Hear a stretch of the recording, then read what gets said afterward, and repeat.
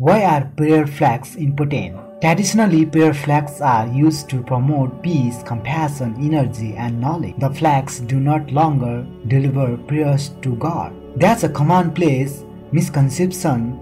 Alternatively, the Tibetans agree with the prayers and mantras will be blown via the wind to spread the God will and compassion into all the pervading space. What is the regions of Tibetan's prayer flag? Image to result.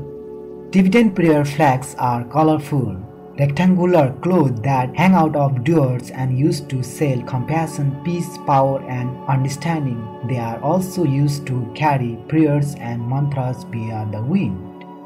What does Lungta suggest? Wind's horse. Lungta or wind horse is a pan-Himalayan culture concept denoting precise fortunes and achievement. Like the idea of Los Angeles, La the life essence, Yang the wealth essence of Wangtang, year of mastery, Lungta is an intangible inner thread that influences the health of someone. Where do you clean Tibetan prayer flag?